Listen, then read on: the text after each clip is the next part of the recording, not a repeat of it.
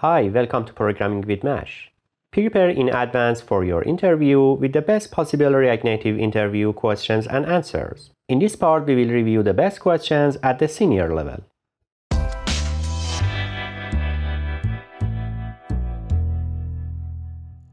Describe Flux versus Redux architecture. The Flux architecture is based on the following components. Action enables data passing to the dispatcher. Dispatcher coordinates actions and updates to stores. Store or stores serves as a container for the app state and logic. View displays the model in the UI in the context of React components. Redux is a library which implements the idea of Flux but in quite a different way. Redux architecture introduces new components like reducer, logic that decides how your data changes exist in pure functions. Centralized store holds a state object that denotes the state of the entire app.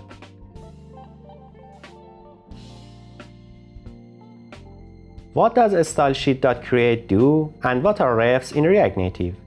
The StyleSheet.create function in React Native is used for the following.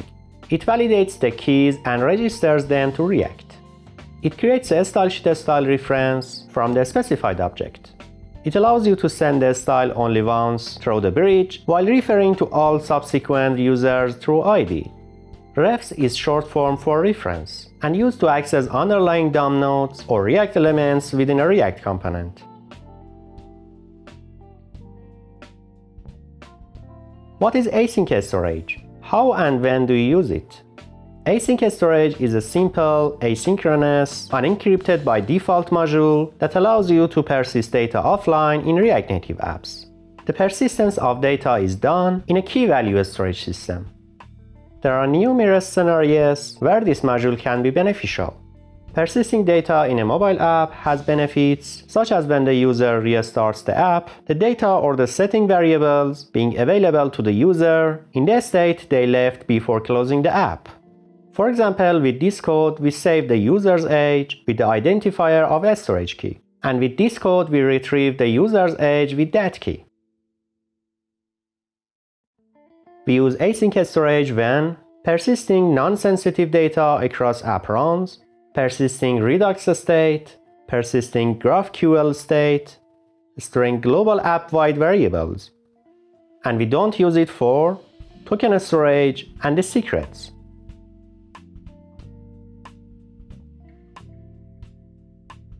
What are the differences between class and functional component? The essential differences between the class component and functional component are syntax. The declaration of both components is different.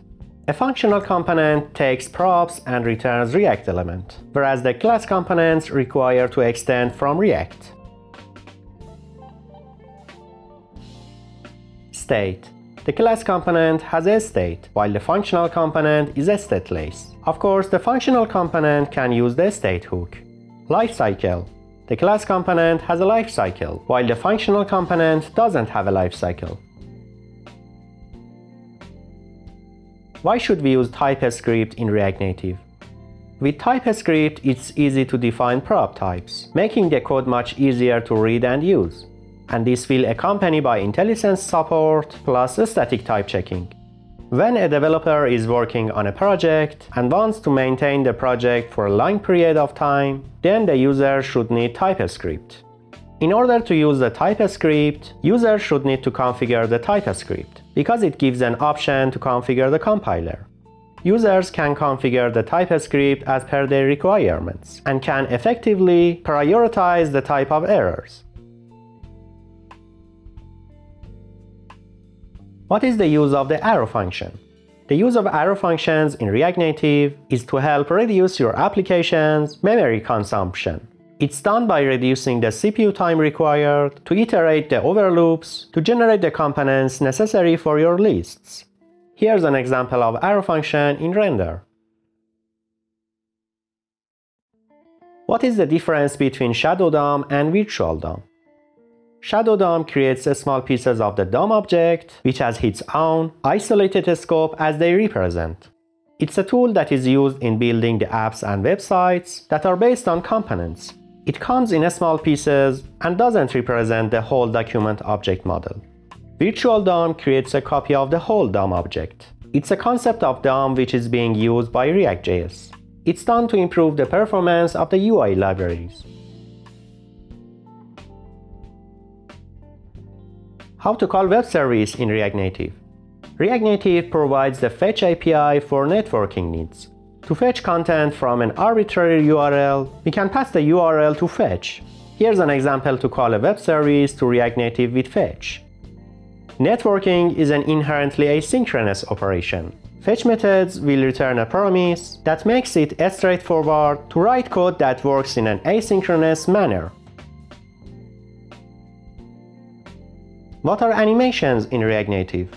The animation is a method in which images are manipulated to appear as moving objects. React Native animations allow you to add extra effects, which provide great user experience in the app. We can use it with React Native API, animated.parallel, animated.decay, and animated.stagger. React Native has two types of animation, which are given below. Animated. This API is used to control specific values. It has a start and stops methods for controlling the time-based animation execution. Layout animated.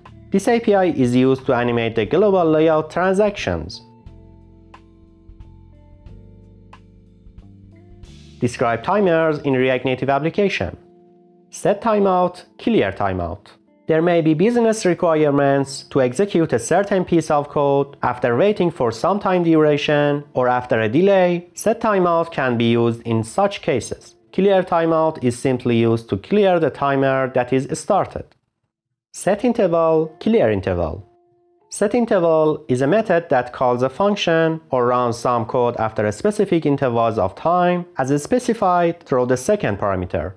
A function or block of code that is bound to an interval executes until it's stopped. To stop an interval, we can use the clear interval method. Set immediate, clear immediate. Calling the function or execution as soon as possible. This code displays the alert dialog immediately. Clear immediate is used for canceling the immediate actions that were set by set immediate. Well, I hope you have a successful interview. In addition, you can use the React Native tutorial series on the channel to improve your technical skills. In the next part, we will review the expert level together.